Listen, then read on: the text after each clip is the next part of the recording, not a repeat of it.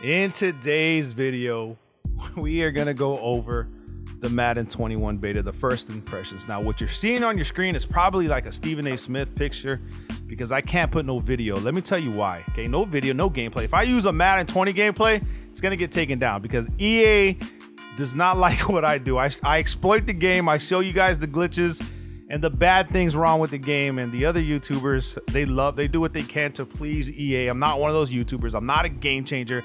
I'm just gonna keep it 100 with you guys like I always have. If your expectations are high for Madden 21, I'm gonna have to personally ask you guys to just go ahead and climb the ladder and bring those expectations right back down, okay? Just keep them below your expectations for Madden 20. Let's just put it that way, all right? Now, I jotted down some things, but we can't go into it until you guys hit the like button.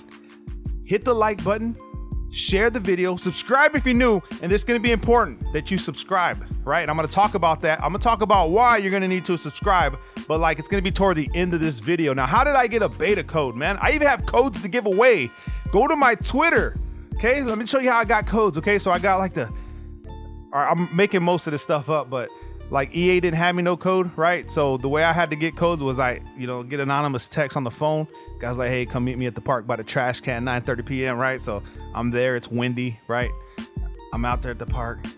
Guy in a trench coat shows up, he goes, man, I got them coats. And it's nighttime, so he's wearing the hat with the glasses with the trench coat, right? So I can't recognize who he is. He's like, I got them codes, I got them codes, I got them codes, how much you got, right? So I got a few codes, and I was able to play the game. So I jotted down, I'm just joking with you guys. Some guy helped me out and get them. EA didn't help. Anyway, so I jotted down some things that I saw in the Madden 21 beta that, I don't know, you may think they're good, you may think they're bad, but let's talk about it. First, the presentation of the game. It's colorful, it's vibrant. It's more brighter than Madden 20, if that makes any sense. The coloring is really nice in Madden 21. It like makes your eyes hurt, especially if you have migraines. It's gonna make your eyes hurt. You're gonna like have to squint and look at the game because it just looks that bright. It looks good as far as the color goes. Okay, commentators for the game are still the same. They're still saying the same lines from previous Maddens, the same guys. I don't get it. It's weird. Okay, they need to change that aspect. If you want to make a Madden more immersive, we're tired of hearing the same lines from Madden 18, man. I'm being honest with you guys. I'm tired of listening to the same thing. Now you can turn it off. Obviously, I'm gonna turn it off. I'm already tired of it. We just turn it off, especially when you're playing competitive and stuff like that. You don't want to hear these guys yapping. But I'm just saying, if you want to hear, like it's all about the immersion, and that right there is a big problem with immersion. What's cool about it is the celebrations after every play. You get like these 4 boxes that you can flick your stick after like a pass or interception or touchdown, right? You get to do these little celebrations. So that was pretty cool. I like that they added that. I figured that maybe they're gonna find a way to monetize that part of the game, but I don't know.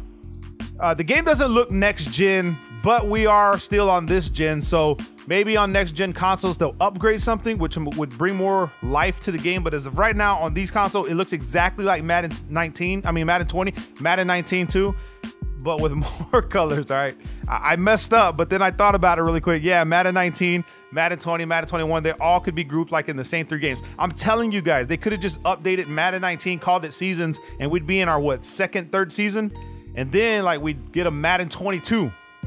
You know, like you have one company work on Madden 19 and the seasons, right? And behind that, you have someone creating a whole new game for a new game launch. So it'd be like, you know what I mean? It's just an idea by me. You know what I mean? Yeah, so same as Madden 20, Madden 19. Now, playbooks. Saints is completely the same. So plays that were in the Saints playbook are completely the same. So I'd imagine that other teams are going to be the same as well. I haven't used every type of play yet. So that right there, I'm still in the beginner stage of trying to use all the packages and different plays from different playbooks. You're only allowed to use like 4 different teams on the beta right now. So we have to wait and see how much they actually change. But I don't think the Saints is going to change. And that's a great thing because I can just come out the gate, you know, and just start throwing passes. You know what I mean? Because I know that playbook. All right, so that's enough for playbooks. You can still use NFL Live playbooks, but customs are better. Gameplay. Let's talk about the gameplay, man. All right. Zones are worse this year than in Madden 20. Let me tell you what I mean. Level sell against cover 2 and cover 3 are guaranteed TDs in the end zone. Does that make sense to you guys? Level sell, cover 2, cover 3. You haven't been able to use level sell great in the red zone, but in Madden 21, it's great in the red zone. Okay. So that is I don't know. I guess it's is it a Debbie Downer? Let's see. Yeah, zones dumb out bad in the end. Oh yeah, zones dumb out really bad in the end zone. You're gonna see when you play it, unless they make some sort of adjustment. I don't know. Number 2, linebackers are slow. Users have been nerfed. So and here's what I mean. The workaround is like in big nickel. So if someone's coming out in a passing formation, okay, you're gonna sub out your linebacker for free safeties, because if you don't do it, man, I'm telling you guys, the users feel like Hitchens. Someone said that on Twitter. The user feels like you're using Hitchens all the time, no matter who you're on. Very, very slow. In heavy sets, if you're like in a 3-4 and you have to use a linebacker, you're going to be in trouble, man. I'm telling you guys right now, it's going to be hard for you to use them. The workaround in like a big nickel is to sub out linebackers, use the safeties and stuff like that. But if they're in a heavy set, it's going to be hard for you, man. I don't know how they're going to attack that. I think they nerfed users on purpose just because of the pass rush for you to start using the D-line. It's a very weird situation, but it's also more realistic because linebackers technically can't run from route to route in one play. You know what I'm saying? But this also means that halfback screens from heavy sets are going to be really good. If they keep it the way it is and linebackers are slow, you're going to be able to throw screen passes again, because the linebackers cannot reach the running back in time to stop it. They're going to have to like user the cloud or something. And even at that guy is going to get blocked. So screens are going to make their comeback in Madden 21. Number 3, QBs get tired really fast after a rollout. So if you attempt a rollout with the quarterback, okay, your quarterback's tired the next 2 plays. He's going to be red. I'm talking about he's going to be red. He's not going to be yellow. He's going to be light blue. He's going to be red. So I don't know if they're going to change that. I think they need to keep it that way just to keep everybody like, you know, can't be running doing the same thing over. I'm cool with that as long as the release from the quarterback is a little bit faster. And in Madden 21, the release is a little bit faster than it is in Madden 20, so that's a plus, right? Another thing is one-play TDs are hard to complete. There are a lot of incompletions trying to throw deep. So if you're trying to throw deep, the chances of you making that completion are like 30-40%. It is very hard to do it, man. You know what I'm saying? Because like the plays that I use, like I have open wide receivers and they'll still overthrow. And if he's tired after a rollout and you still try to throw that same pass, it's not going to happen. It's just not going to happen. I don't know. QB releases, like I said, are a bit faster. I wrote that down. But number 5, possession catches on the sideline are aggravating. So depending on your wide receiver and whatever animation they give you, most of the time it's going to be an incompletion on the sideline if you possession catch.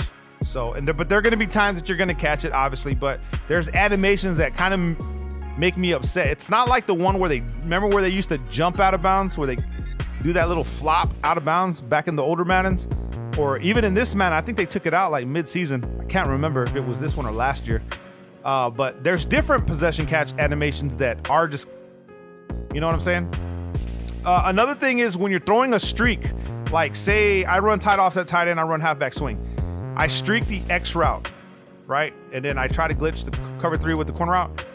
When you pass the ball, there's going to be times where you can't control the streak. You can't use or control the wide receiver. He is locked into an animation. Like it's a predetermined situation. That needs to be fixed.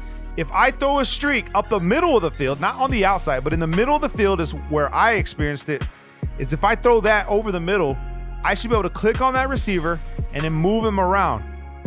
And there are times where, and most of the time, where you can't do it. He's just locked into a straight animation going straight. Nothing you can do. You can't possession catch. You can't do any type of a rat catch. You can't do none of that, okay? Because it's just like an animation you got to wait for it. It's usually an interception. So I don't know if that's a problem or they meant that, but they need to fix that part right there. Stretch from eye close is still good, but I need more testing to see what the run can do in this game. It was good though. Jet touch pass from the empty trio was really good as well with Tyreek Hill. And that's another thing. The Tyreek Hill is still going to be OP in Madden 21. If not, Madden 20 Tyreek Hill 99 speed, Madden 21 Tyreek Hill 109 speed.